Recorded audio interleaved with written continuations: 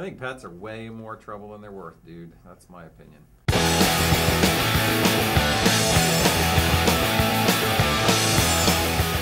And welcome to the Rowdy.com Big Three, where we talk about NASCAR. He's Buck Beaver, I'm Bassmasters. We got a crew chief change to talk about today. And wonder of wonders, it's at Roush Fenway Racing. Who would have thunk it? Almost never happens. Never. Except Matt Kenseth 3 times already. And it's cool because now we get to talk about Blickensderfer. I've missed saying the name Blickensderfer. Well, you get to say it again because for those of you who don't know what we're talking about, Donnie Wingo is out as David Reagan's crew chief. Drew Blickensderfer, late of the 17 team, is moving back up from Nationwide to take over the number 6. I guess, unlike the rest of us, Jack Roush still believes in David Reagan. Well, he's got to believe in David Reagan for the next 9 races. So he's going to see what he can do with David Reagan for the next 9 races. And my feeling about Reagan is something I've come to about some other drivers, which is if everything's kind of set up for them, that they can perform. And we've seen David Reagan perform and show a lot of potential. But the problem is when the team gets a little off or things are not quite hunky-dory, it seems like some guys lose their way pretty quickly. And it feels like David Reagan's one of those guys who's lost his way a little bit. The progress has stopped. Can he get it back with Drew Blickensderfer?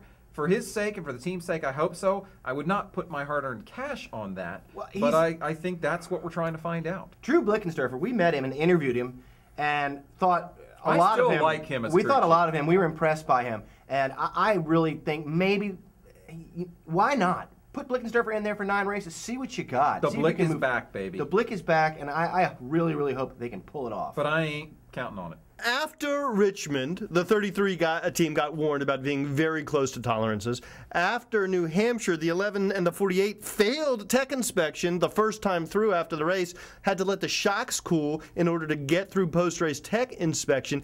These guys are playing it awfully close to these tolerances. I would like to issue right now a warning to Buck Fever. You're real close to the line too, mister. Oh, and who gave you the right to say that kind of stuff? Me. I just said it. I just said it. Hey, look, here's the You're so full of crap. Buck, do you want us to bring out the templates? We'll bring out the templates. You bring out the templates. We'll bring out the templates. I am not over. I said you're close to the line, and that's what NASCAR has said to, as I said to the 40, I think it was the 48 and the 5 last year. Look, 33 car, you are really close here. I don't know if you're off on your build sheets or whatever, but you're really close. You expect these teams to push it. They should push it.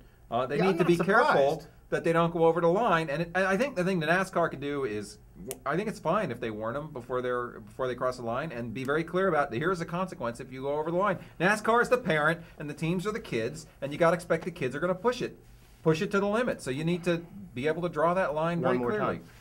Listen, here's what I hope. NASCAR is straight up, and I think they are. I know they are. Listen, you say to these guys, you're at 98 when 100 is the limit. And if you go to 101, I'm sorry. It doesn't matter if you're Jimmy Johnson. Doesn't matter if you're Jeff Gordon. Doesn't matter if you're a superstar, Carl Edwards. We are going to slam the hammer down. As long as they are consistent, perfect, go, awesome. But if they start to fudge a little bit, you can't cut anybody a break. And I'm not surprised these guys. What are you saying? Could I just repeat something? Perfect. Perfect. Go. Go. Awesome. Next issue. Next issue. Bass, you and I spoke around this issue a little bit. I want to have it more directly.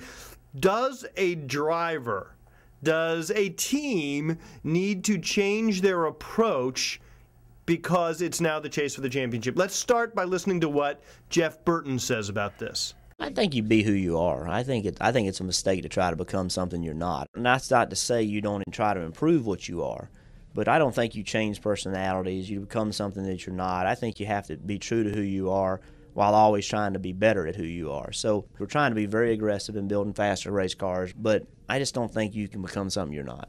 Okay, well, I kind of get it from a driver's perspective. The answer is yes. If you're out there on the racetrack, and you're driving your race car, you can't rethink every move you're going to make, based on the situation and the fact that it's in the chase. You kind of have to go with your instincts and your style and race guys the way they race you and not hold yourself back too much. On the other hand, if you're a crew chief and you're setting up the car, you're making calls during the race, you have got to consider the situation. You have to take into account the fact that it's the chase. You have to take into account NASCAR's point system, which currently it gives you much more downside for finishing poorly than it does upside for finishing well. So I think you need to be careful about doing things like running your guy out of gas or putting him in a position to run out of fuel.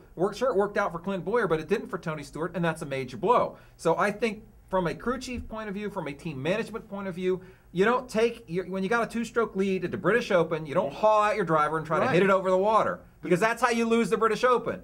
Okay? Jean Van de Velde. I'm sorry, but the way they award this championship is based on points. So if you're smart, you're going to pay at least some attention to points. Jimmy Johnson is abject proof. When he gets to Homestead and he has a lead, he's not out there trying to lead laps. He's just trying to keep it cool.